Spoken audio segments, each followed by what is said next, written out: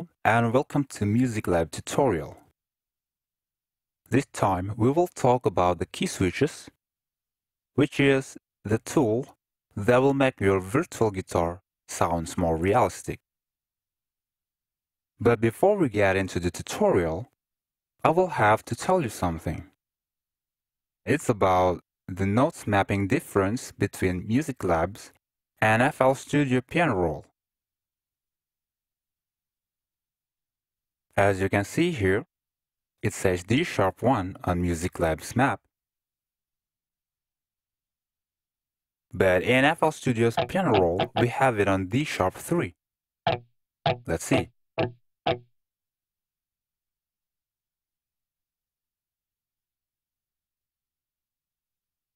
Alright, now let's begin with the tutorial.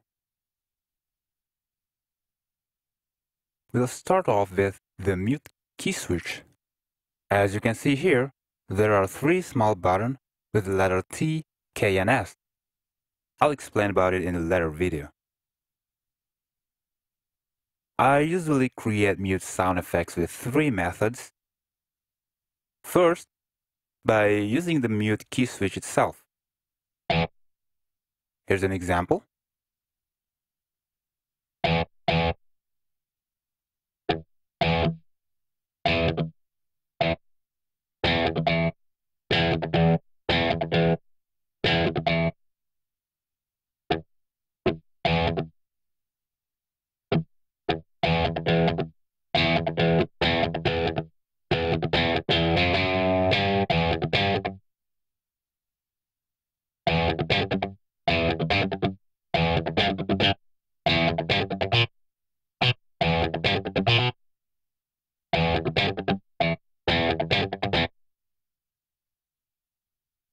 So that's the first method.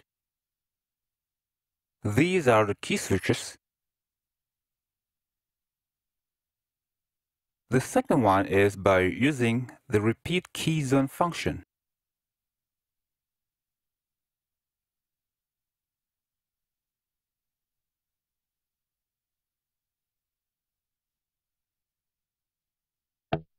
It's a D#3, so that means D#1 on MusicLab.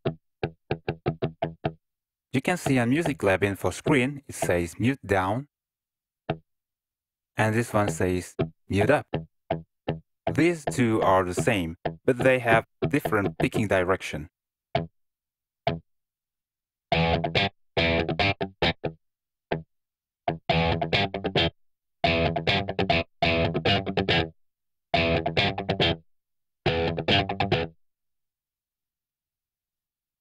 Okay, and by the way, I'm using the free version of RealRick 5.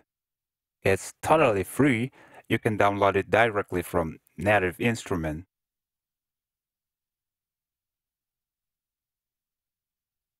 Okay, let's back to the tutorial. So this is the second method. Pay attention. If we move it here, it will be up and down.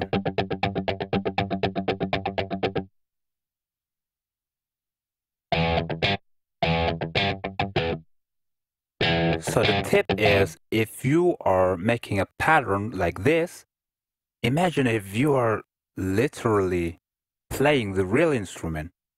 I mean, yes, we are using the real instrument from MusicLab. I mean, the real life instrument. No pun.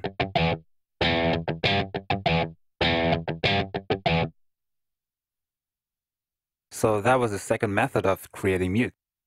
And by turning off the indicator of the key switch. Now the third method is by shortening the length of the note.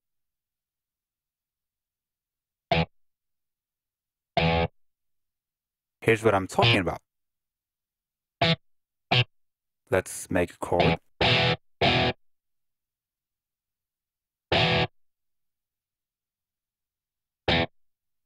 We will turn this note into a mute note. Okay, let's change the snap into 6th step. Just like that. Now it's a mute note.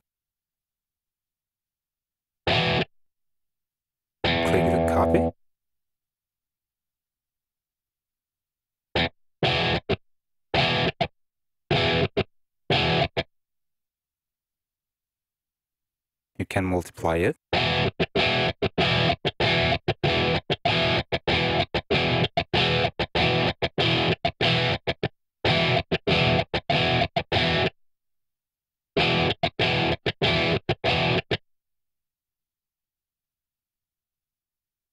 But since we are talking about the key switch, I will use the key switch for the mute.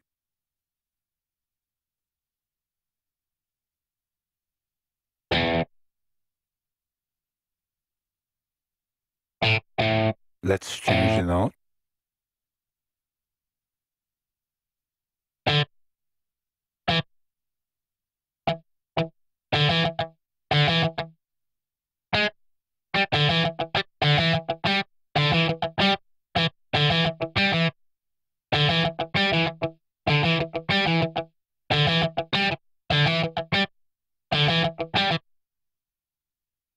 Okay, let's change the color to let us know that these are the key switches.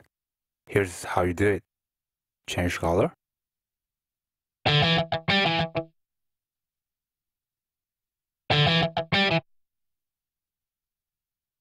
So these notes sound the same with the previously played note. The last note just before the key switch.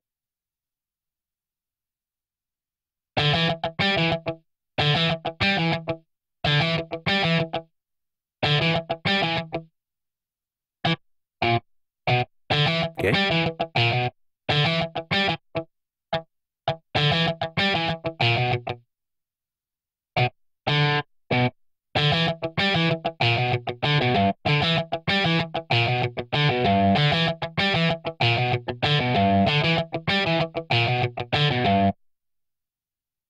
Okay, pretty much just like that. Now we'll move on to the bridge mute.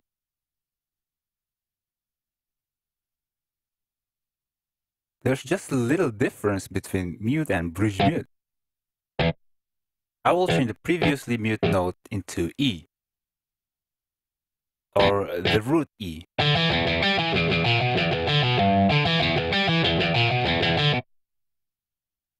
Okay, it's on D1, so it will be on D3 here. Alright? Sorry.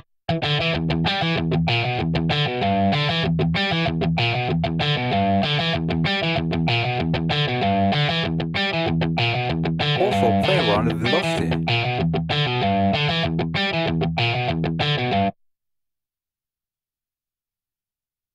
Next, we have 3 values option.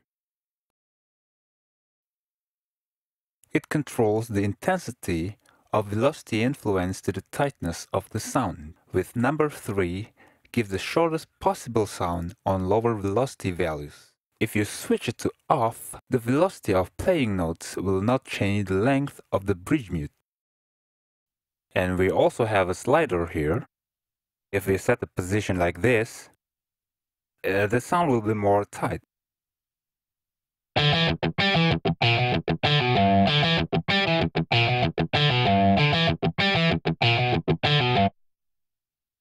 And if you set it like this, it will be more loose.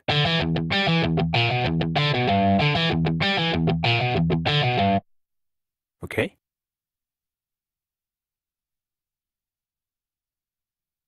Now let's change this note into mute instead of bridge mute.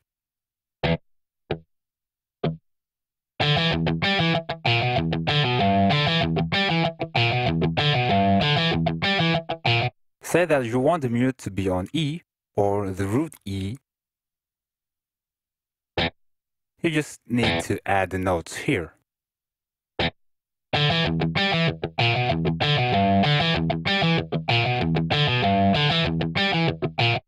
And to make it less confusing, I will change the color, just like how we did it last time.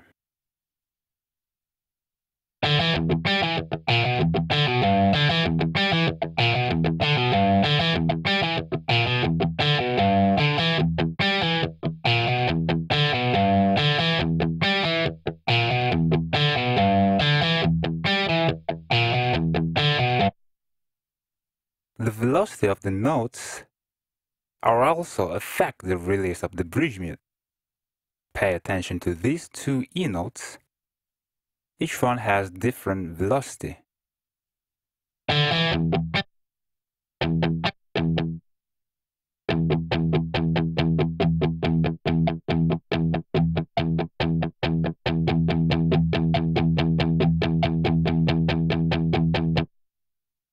Okay?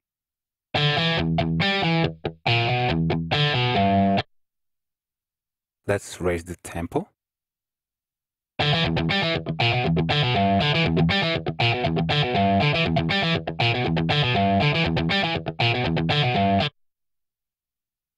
Alright, that's it.